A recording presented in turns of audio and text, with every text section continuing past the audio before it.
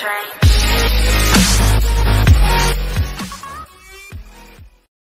penultimate day of baseball's winter meetings delivered a flurry of activity, as one team rebuilt its infield, others went hard after relief pitching, and one opportunistic squad raided the cupboard of baseball's most dysfunctional franchise. Let's break down some of Wednesday's most active teams, and grade all of the day's significant transactions. The team's street. Luis Cardinals. What they got acquired of Marcell Ozuna from Miami Marlins for P. Sandy Alcantara, of Maine Yoris Sierra, P. Zach Gallen, and P. Daniel Castanuth. Great, and nabbing 2 years of Ozuna is a major coup. The slugging left fielder enjoyed a breakout season in 2017, batting .312, .376, .548 in a pitcher-friendly park, while also winning a Gold Glove for his stellar defensive work by defensive runs saved. He was the second-best left fielder in all of baseball. Ozuna just turned 27, so the 2 years of team control he offers should be right in his prime years, at a big discount compared to his open market value. He made just $3.5 million in arbitration last season. Ozuna's blend of skills could add 3 or more wins to the Cardinals' ledger in 2018 compared to the team's other alternatives at the third outfield spot.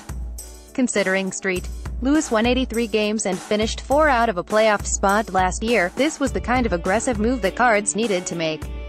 The Cardinals probably aren't done.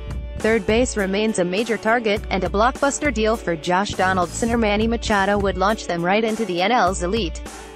Meanwhile, if they can net more talent in exchange for 2017 disappointment Stephen Piscotty, the A's are reportedly closing in on a deal for him that could make the Ozuna deal look even better. Alcantara is a talented young pitcher, but the Cards had a glut of promising pitching prospects to play with, and Alcantara's upside comes with arguably more question marks than any of the organization's other premium arms. The team Miami Marlins. What they got acquired: P. Sandy Alcantara, of Maine Yoris Sierra, P. Zach Gallen, and P. Daniel Castanuth from Street. Luis Cardinals. For of Marcell Ozuna. Trade B. Alcantara can dial his fastball up over 100 miles per hour, making him an intriguing prospect.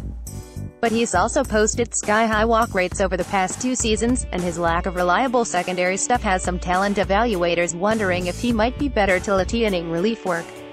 Even with relievers gobbling up more and more innings every year, Alcantara would be less valuable as a closer or setup man than he would be if he developed into a top-line starter. Sierra flashes great speed and excellent defense, but his weak power and plate discipline make him a question mark to stick as an everyday center fielder in the big leagues. The good news here, at least, is that the Marlins got at least one highly regarded young player in the deal. New Marlins owner Bruce Sherman has pushed for a fire sale in an effort to pay off the debt service he incurred when he bought the team for $1.2 billion. 29 other teams are keenly aware of that fact, greatly reducing any leverage Miami might otherwise have in shopping its best players.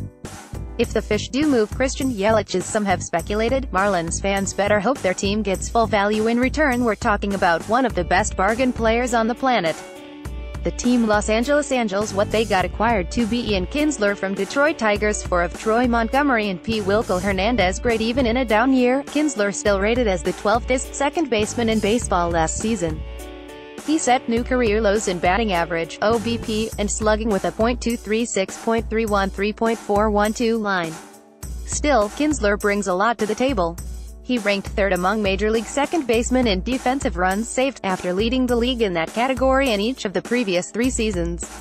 He's a plus base runner, and he's relatively durable, with his 139 games player in 2017 marking just the 2nd time in 7 seasons that he appeared in fewer than 150 contests. Moreover, Kinsler's offensive dip might be just a blip. His hard hit rate spiked to career-high levels last season, yet just 24.4% of the balls he hit in play dropped in for hits. Even at age 35, there's good reason to expect a bounce-back season. With just a 1-year, $10 million commitment, Kinsler's both a bargain and someone who won't weigh down the payroll long-term. Meanwhile, Montgomery ranked no. 20 on MLB.com list of top Angels prospects, while Hernandez ranked 24th. The Angels haven't had a top farm system in eons, so those rankings don't bode especially well for either player's long-term outlook.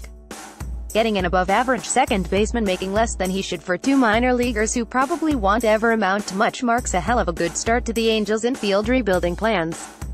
The latest rumor has the Halos going hard after third base help, with Chase Headley a possible candidate after his recent trade to the Padres. Headley's defense has slipped and he's not much of a power threat, but he's a solid on-base guy who'd still be an upgrade over Luis Valbuena and his sub-Mendoza-line efforts from last season. The Angels are a top-heavy team that had Mike Trout, Andrelton Simmons, and not much else in 2017, plus players like Kinsler and even adequate players like Headley are a must if the Halos want to fill out the rest of the roster and become true playoff contenders.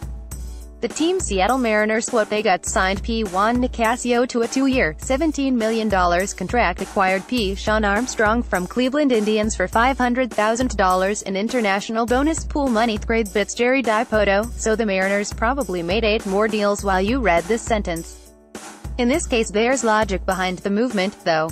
His relievers ranked 17th in park-adjusted ERA last season, well behind winning teams with killer pens like Cleveland, Boston, and New York. Nicasio moves Seattle closer to the top echelon of bullpens.